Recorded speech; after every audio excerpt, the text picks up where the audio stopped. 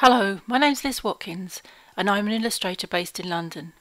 In this video I'm going to share with you drawings made on location in Liverpool and Leeds using Viviva colour sheets. These are the materials I took with me on location. These are the colour sheets themselves, which are like small rectangles of concentrated colour on a card holder. As you can see, mine got really mucky as I used them quite a bit. They have tracing paper in between each of the layers.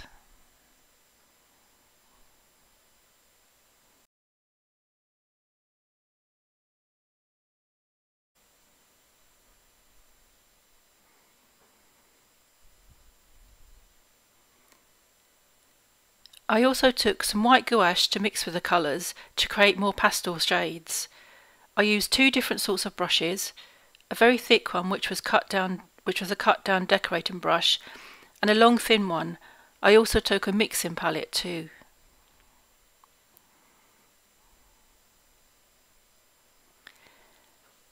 Here are samples of each of the colours. As you can see, they are very intense and bright.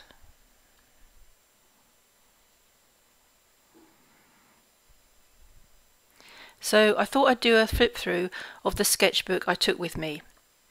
I started off doing some tentative experiments with the colour in small details, looking at the architecture on Castle Street. You can see with this drawing the intensity of the colour.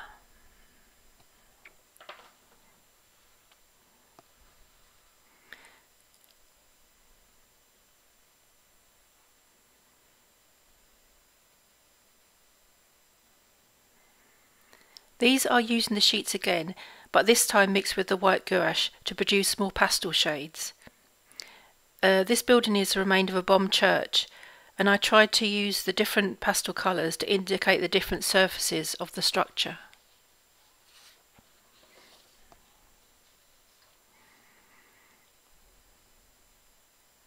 This was another building in the centre of the city, and I'm still experimenting here.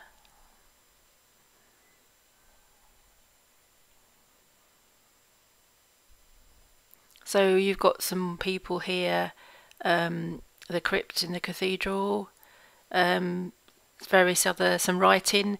I tend to use my sketchbook on this occasion is more like a journal really, rather than just for sketches.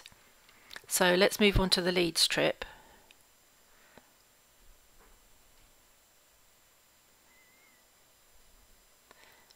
So I used the same materials, the gouache with the colour sheets, to draw the warehouses by the river.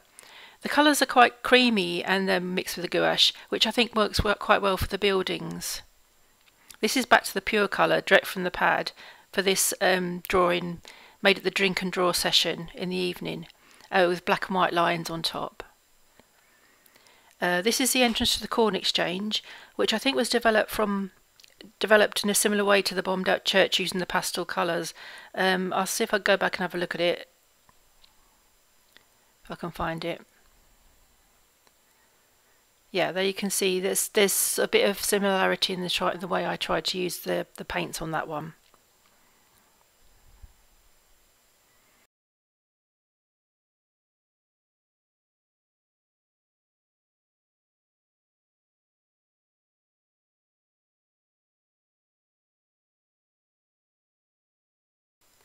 So now back to Liverpool. I also worked on some larger pieces, about A2 size.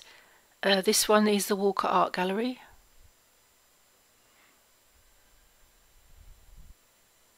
And here's the finished piece. Albert Dock in progress, and then this is a finished piece for that one. And finally the Liver building. The sky went a bit wild on this one. Probably should have stopped. Anyway, here's a reminder of the materials I used. Generally I think the colour sheets are really interesting to use. They're really light to take with you, and you get some quite surprising results. On the negative side, I'd say they are quite messy, or well, I found them messy, and I did get my hands stained at various points. But yeah, an interesting way to do location drawing if you want to mix up your watercolour techniques. Thank you so much for watching. Please do like and subscribe if you'd like to see more of these videos. Thank you.